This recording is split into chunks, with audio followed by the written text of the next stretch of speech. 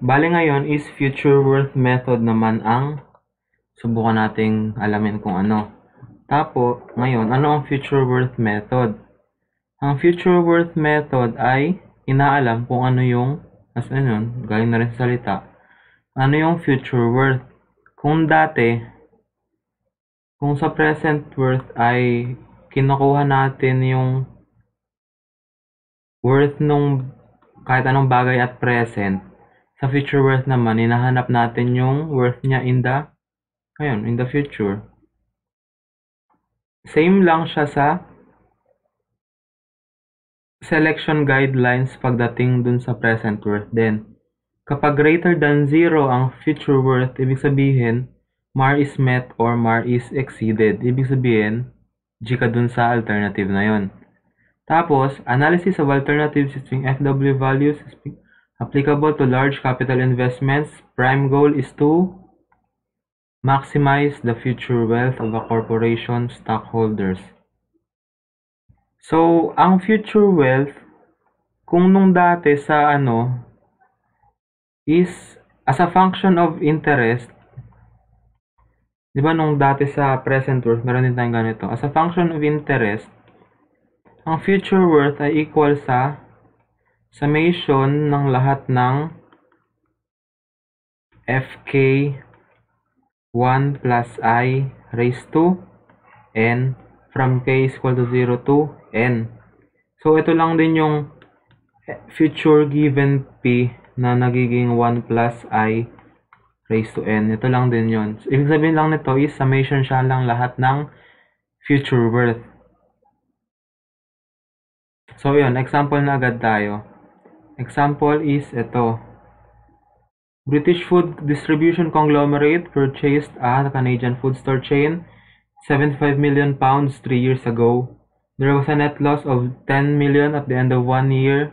Net cash flow is increasing 5 million pounds per year starting the second year, and this pattern expected to continue for the foreseeable future.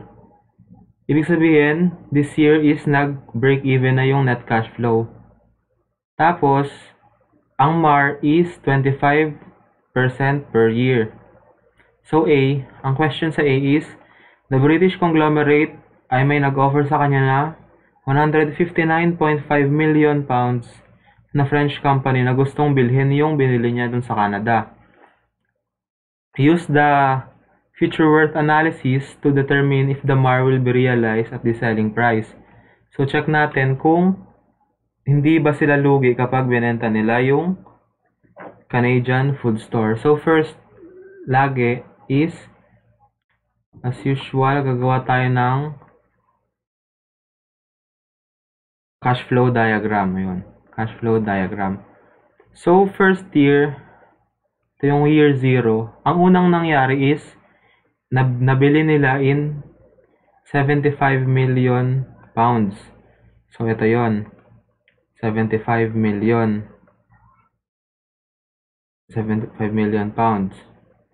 Pangalawang nangyari next year nun is may net loss sila ng 10 million pounds. May net loss sila ng 10 million pounds. Tapos,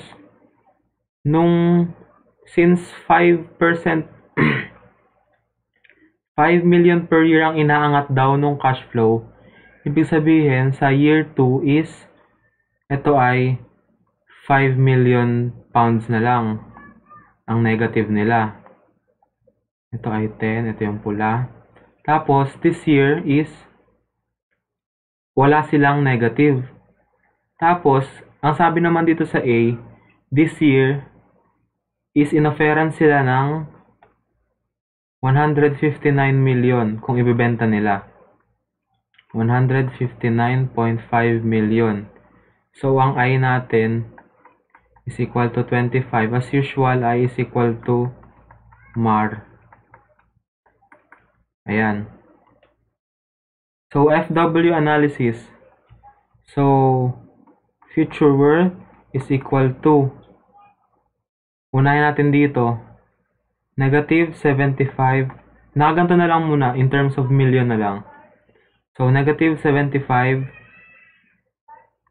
given ka ng present, gusto mo future. So, future given present, 25%, 3 years. Plus, negative 10 million ka dito.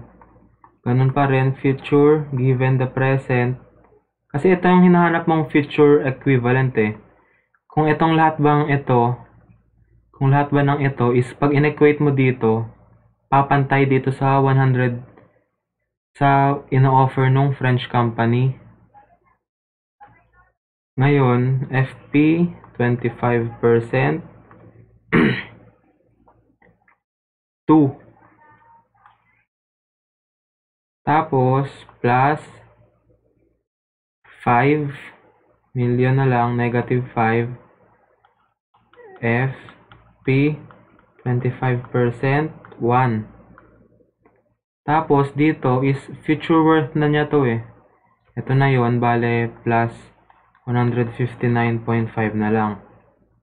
Bale, ito ay magiging is equal to negative 75, 1.25 raised to 3 plus negative 10, 1.25 raised to 2 plus negative 5, 1.25 plus 159.5.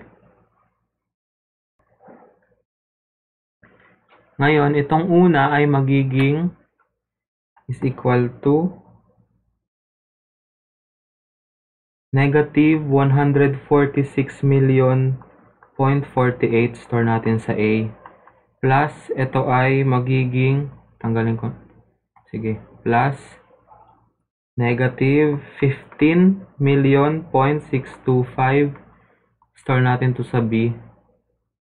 Plus, negative 6.25 million na store natin sa C. Plus 159.5. Bale, ang FW is equal to A plus B plus C plus 159.5 ay equal siya sa negative 8.859 million pounds. So, ang decision natin dito is since FW is greater than 0, dapat, ibig sabihin, hindi maaabot yung 25% na MARR kapag dun sa $159.5 million na offer.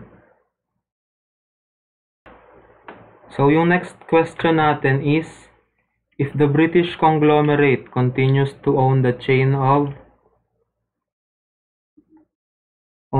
yung tindahan, what selling price must be obtained at the end of 5 years to just make the MARR?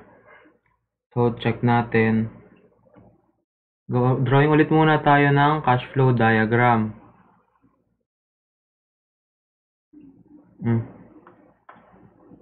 So, una is yung negative 75. Pangalawa is may loss siya pa rin ng negative 10. Pangatlo, may loss siya ng negative 5. Label ko na muna yung years para 0, 1, 2, 3, 4, and 5. Tapos pangatlo, walang movement dyan kasi ano pa lang. Sa pang-apat is meron na siyang plus 5 million. Sa pang-lima meron na siyang positive 10 million. So ano daw ang future worth pagdating dito sa end ng 5th year? Bale yun, ang future worth is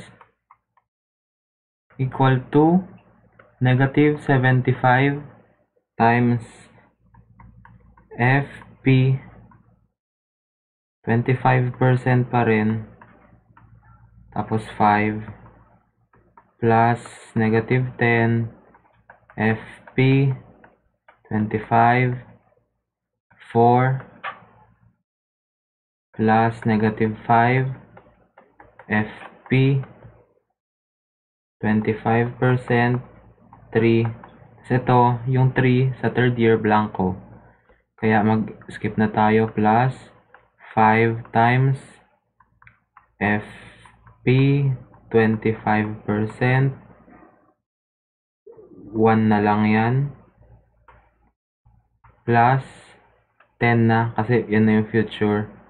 Is equal to negative 75 times 1.25 raised to 5 plus negative 10 plus times 1.25 raised to 4 plus negative 5